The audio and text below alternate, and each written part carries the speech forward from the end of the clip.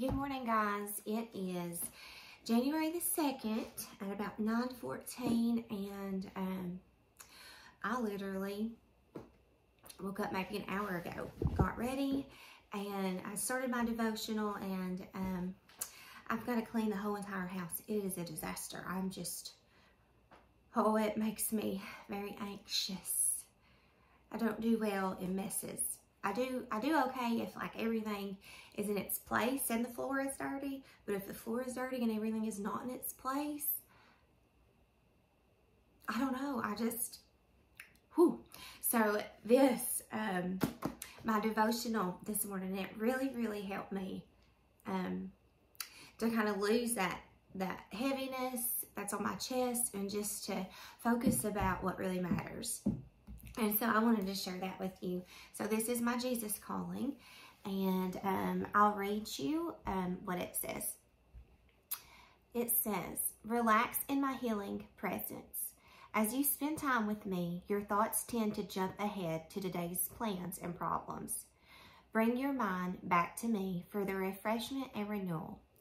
Let the light of my presence soak into you as you focus your thoughts on me. This I equip you to face whatever the day brings. This sacrifice of time pleases me and strengthens you. Do not skip on our time together. Resist the clamor of task waiting to be done. You have chosen what is better, and it will not be taken away from you." So I feel like that really spoke to me today, because did I really want to read my Bible this morning? No. I know that's awful, but I really wanted to just get things done and just hurry, because I have a busy week ahead. But what's more important is sitting at the feet of Jesus and looking to Him for all my answers, and for Him to give me that peace and that renewal and that strength that I need and the grace that I need to get through each and every single second of the day. So let me read. It's it's Luke 10:39 through 42. And this is you may have heard this. It's about Mary and Martha. They're sisters, and they're so fun. But anyways, let me read it real quick. It says, her sister Mary sat at the Lord's feet, listening to what He had taught. But Martha was distracted by the big dinner she was preparing. She came to Jesus and said, "Lord, doesn't it seem unfair to you that my sister just sits here while I do all the work?" I can hear her saying that, so I try to talk like that. Let me try again. "Lord, doesn't it seem unfair to you that my sister just sits here while I do all the work? Tell her to come help me."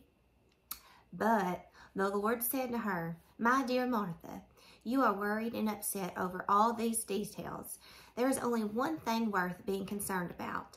Mary has discovered it, and it will not be taken away from her."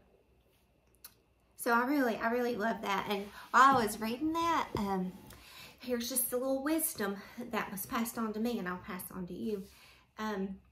So whenever you moms or girlfriends or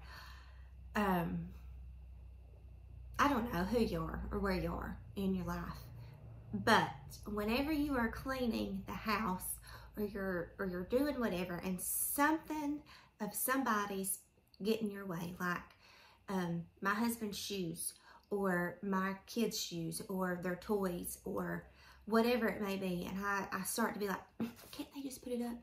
Stop yourself right then and there, and you start praying for them. So somebody told me to do that, and it helps. Like, I'll be cleaning and I'll see Jack's shoes in the floor or Finn's baseball, everything in the floor. And instead of being like, gosh, I just wish he would do that, let that be a second to pray over your children, your husband, your whoever lives in your home, and just pray and thank God for them and for their life, and just pray that you can be a blessing to them today. So I just wanted to share that with you, and I hope that you guys have a good day. I have so much to do, but I'm just going to rest in the Lord and turn on my praise music and get it done. So I will see you guys another time.